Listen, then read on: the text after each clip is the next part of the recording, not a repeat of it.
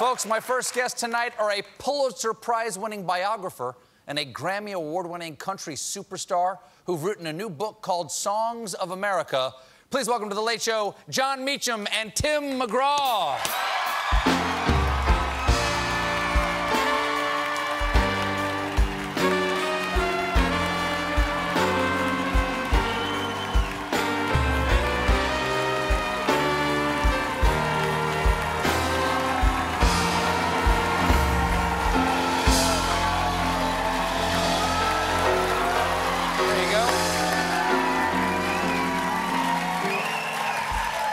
Thanks for being here. Thank you. And thank you for wearing the hat. Well, you know, come on. Do you It's feel my naked? gig, Do you feel naked without that thing? Only when I'm naked. That's nice. And I have worn the hat naked before. Oh, I bet. Yeah, I bet. Yeah. I bet. It's requested by my wife sometimes. Oh, actually. really? Yeah. Is it? Faith enjoys that. Yeah, well, she wants me to pull it low so she can't see my face. Yeah. So it could be anybody? Do go on. Please finish that story. We will get Super Bowl ratings if you just finish that story. I think tonight it's off now anyway. Okay, good. Stephen and I would have to get ours at Brooks Brothers, so I think this is good. Our hats. I think this is good. Brooks Brothers cowboy hats. That's a new line for you. It would be good. Yeah. Yes. I actually get my nakedness from Brooks Brothers. Yes. Just my skin is pleated. Now, well, you've come together for a very interesting project. It's Songs of America, and this is patriotism, protest, and the music that made a nation. What's the message of this book? What did you learn in creating this book about songs with Jon? Well, the thing that I learned more than anything is there's always hope, and there's always optimism in the music that we've heard over the ages and discovered some. We referenced probably 160 songs or so in this book, and you dive back in and all the way to the Liberty Song in 1768, written by one of our founding fathers, John Dickinson, and the prescient view that he had of what this country could become and what it could mean to future generations, and seeing the arc of the songwriter develop in our country from the earliest times, 1768, 8 years before the Declaration of Independence was written, and seeing how it developed over placing lyrics over existing, usually British melodies at the time. And exactly. And then how it's patriotic plagiarism. Yeah, exactly. And then when you get to the songs of the 60s and the protest music and the anti-war music and the civil rights movement, and you get to those songs and you start seeing a direct correlation back to those original songs. I love the idea of patriotic music over British songs. Like, I forget which one, which is the song that is God Save, God My Save. Country 'Tis of Yeah, Thee. My Country 'Tis of Thee is just God Save the Queen. Yeah. With our lyrics on it. Exactly right, yeah. Which is an interesting bird to be flipping at. That's exactly what The gentlest possible bird to be flipping. Do you have each of you have an earliest patriotic song that you remember? Well, it's funny. Mine is My Country 'Tis of Thee. I went to an Episcopal day school in the South, and if I ever hear, I sing a song of the Saints of God and My Country 'Tis of Thee again, you know, I go back to, I'm 4 years old. And that was incredibly important. We went to chapel 5 days a week. You know, it was this ambient reality. And it was about Sweet Land of Liberty. And then when you take that language, how did Dr. King end the sermon at the March on Washington? Sweet Land of Liberty, let it ring from every mountainside. And it's a line that goes throughout our culture.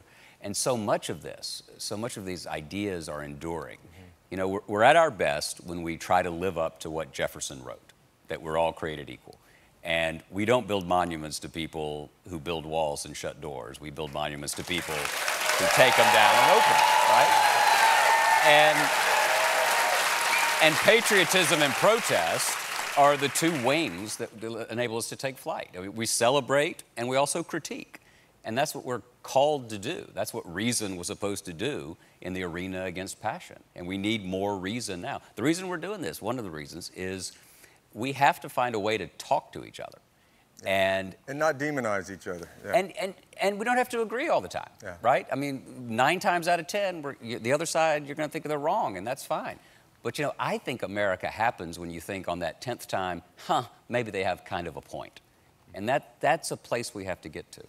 Tim, do you have a favorite, like what patriotic song is most beautiful to you? Well, the Battle Hymn of the Republic is something that really moves me, and it takes me back to, gosh, 2nd grade, in Rayville, Louisiana growing up, and my mom taking me down to the local Methodist church to try out for Winthrop Peru and the Music Man.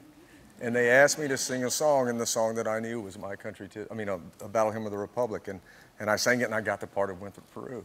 And so it's always been a pretty special song to me, and there it goes. And here you are. And here I am on your show sitting with this guy, talking about patriotic songs. It's all been downhill. Yeah, well, it took a left turn somewhere along the way, but I'm trying to correct the ship now.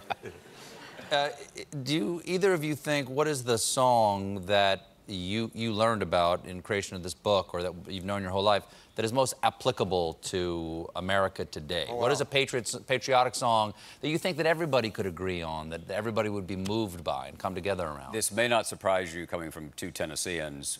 I'm a native. He had to, move up from Louisiana. So he was shocked. They let him across the border. Well, they let me up. Yeah. There was electricity, hardback books. They were looking. He's like, yeah. And see what I have to tolerate here. It's like, wow, what's this? Water. It comes out of a faucet. He really is a nice guy. Thank you. I think that it's Ragged Old Flag. Yeah. It's Johnny Cash. Sure. Who, and what's great about it is it's sentimental for a while. The flag's been through it. It's been shot. Went through Shiloh. Then he did it in 1974. Mm-hmm. Of course, Nixon's resignation, Vietnam. And he talks about how the flag has been scandalized and disrespected. So you sit there and you think, well, wait, is he talking about the protesters? Or is he talking about the folks who lied us through Vietnam and lied us through Watergate? And the great thing about that song is you can project whichever perspective you are. And one of my big beliefs is that history has the capacity to create a more productive conversation. Absolutely. Because it gives us context, it gives us a sense of proportion, and you can open the aperture. Because if you're on the right, you love tradition, allegedly. If you're on the left, you love data and reason. And so history is the one thing that enables us to come together, I think. And music has a way of opening those windows to see it in a different light, I think. When you look back at the music that's been a part of creating our nation. We tend to look at historical figures as something in our past as opposed to looking at people who are struggling in their present.